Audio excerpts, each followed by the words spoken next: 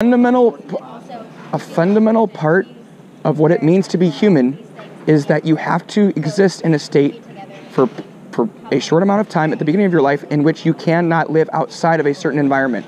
But that doesn't mean you're less human, and it doesn't take away all of your rights that you have as a human being. What Becca's been talking about with value systems, you value that. And that's the thing, the value of that bundle of cells is socially constructed.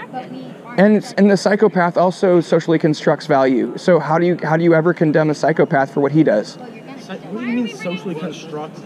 Because that such a misappropriation of words that's not even funny. What do you mean that psychopath individually socially constructs? That's like an oxymoron there. Well, they could do it collectively. So what? So a bunch of psychopaths could collectively create. No, it's not. This could totally happen. And so people who value cannibalism, people who value killing a certain group of other people, that's actually been normal throughout the whole entirety of history, is that there are certain groups that hate other groups and they think it's okay to kill them. Their collective mentality is that they should kill another group of people. How do you tell them they're wrong? You can't. In your worldview, it's okay for them to go and rape and pillage and kill other groups of people if they want to. Because it's their collective decision that they don't want that. If they're the larger collective, then that's what's justified. Cannibalism happens when there is a material need, when they cannot find other things to eat. And it also happens when there's no material need. Cannibalism is a ritual.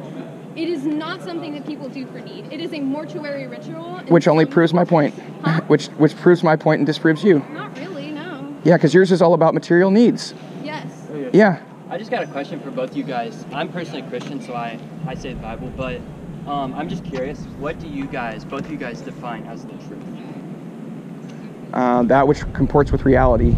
Okay, so like, I'm just curious what you guys define. So a theory of knowledge that Marxists have developed over time is this idea of scientific knowledge, i.e. that we have to approach the world first by creating theory about it, then by experimenting with the material, like reality around it, confirming or denying that theory, and then out of that producing our knowledge. This always, however, is dialectical, which means we're always in process. So rather than like a one definitive truth, we are always in the process of attaining truth. Okay. That's our theory of knowledge. But you do believe there is a truth, right? If there is a truth, it is hard for us to find, essentially. That right now we are not in the midst of it, essentially. Is that true? The end of history is what reveals truth, essentially. Okay. Do you know that that's true right now? Yeah, so again, there's a difference between what we define as big T true and little t true. So i.e. we have these small little experiments that we define as little t true, but the big T true of like, is there X, Y, or Z as a big philosophical question? That is something that we have to be in a continual investigation of, essentially. Well, how can you define it if you don't know what the true nature of reality is in the first place? How could you ever make it clear that we have a dialectical material analysis of the world around us? Right, but for all you know, that's a big dream. So that doesn't work, because for all you know, those experiments you're doing are illusions in your consciousness. So that your materialism doesn't work. Again, so we'll reiterate this question. When you read the Bible, how do you know you're not hallucinating?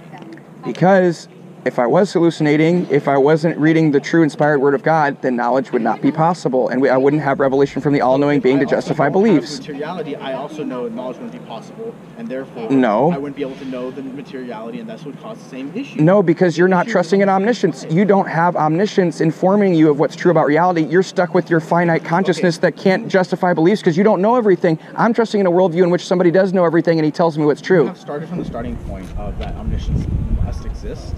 Right. What I'm saying is that any proof that you have along the way must be material. No. Any form of thought process that you have, any revelation of the paper, anything of that sort must be material. You can't demonstrate that. There's no way. Okay. Must be material? How do you know that the nature of reality is material in any way? How do you know that you touching him is not some kind of illusion in your consciousness? That is an imaginary thing. It's an illusionary. This is the I've already told you, God is omniscient. You're stuck with finite consciousness. I'm not. I'm trusting in a worldview that involves omniscience. You don't trust in a worldview that involves omniscience. So you're stuck with what non-omniscience gives you, which means you can't justify any belief that you have. Everything that we have is localized knowledge in terms of being able to constantly do these experiments, like I said. The problem that we have here is that you believe from the starting point that omniscience exists. Our problematization of that is that any proof that you produce for this, no matter what you're going to say next, will be material. No, it won't. Something, No, it won't. Okay, provide the proof that you have of God existing that is non-material. The proof that God exists is that if he didn't exist, you couldn't prove Those anything. words are material. They come through sound. How do you know that? How do you know that? You can't prove that. What do you mean? In the same way you can't prove it. I can prove it because God tells me, the omniscient one tells me that material exists, but you can't demonstrate the material exists because you're not trusting in omniscience to tell you it's true. I trust you. Sorry. Yeah. Yes. Sorry. If I could